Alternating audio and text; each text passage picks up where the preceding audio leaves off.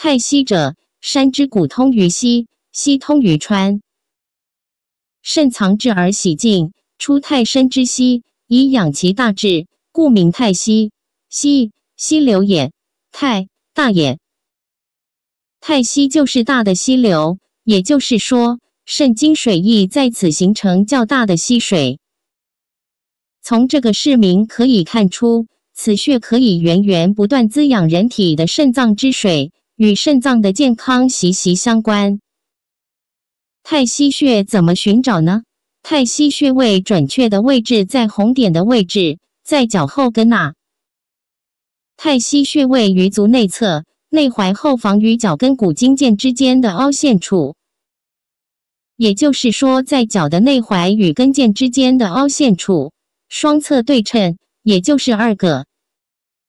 太溪穴有哪些作用？1. 足跟痛，有人经常足跟痛，这就是肾虚。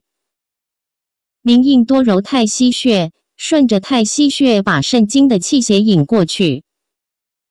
只要太溪穴被激活了，新鲜血液就会把淤血冲散吸收，然后再循环带走。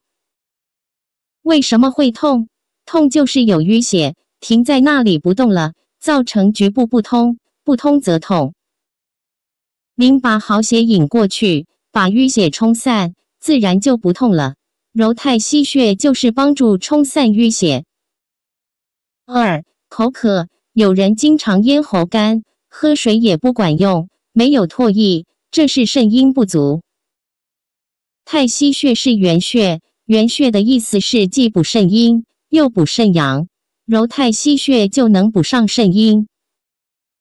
3. 月经痛，有很多女性朋友来月经的时候肚子痛，这时揉太溪穴很管用。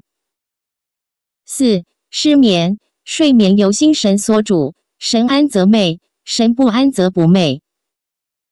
但神安需要依赖阴血充养，胃气充汗，肝气调达，心肾相济。肾经循行从肾上贯肝膈，出络心，故取其元穴太溪，既可以滋阴降火，补益肾经，又能调肝理气，交通心肾。临床应用时，以太溪、神门、四神聪为基本处方。肝郁化火者加风池、行间，阴虚火旺者加复溜，心脾两虚者加3阴交、足3里，心虚胆怯者加心俞、丘虚。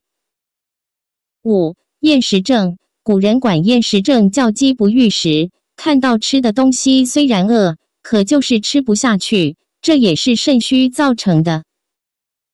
因为肾经的循行路线是从喉咙直接通着肠胃，所以太溪穴还能治疗厌食症。6. 胸闷，由支气管炎、哮喘等引起的胸闷，太溪穴都可以治。因为肾经都经过这些病所法的位置。太溪穴可以怎么配穴？配少则有滋肾阴、清虚热的作用，主要改善咽喉炎、齿痛。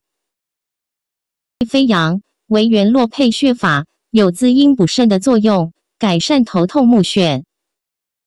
按摩太溪穴，这几点需注意。按揉太溪1年4季都可以，但春秋季节天气干燥的时候，按揉的时间应该长一些，因为燥易伤阴，多揉一些时间，既可补阴，又可防燥伤阴。夏季可以时间短一些。太溪穴调理手脚冰冷极其有效。被此症困扰的朋友，请务必在睡觉前刺激此穴，每天稍微刺激下，不觉间便忘记了手脚冰冷这回事了。总之，太溪穴就像河流一样，滋养着5脏6腑，按揉它能补全身。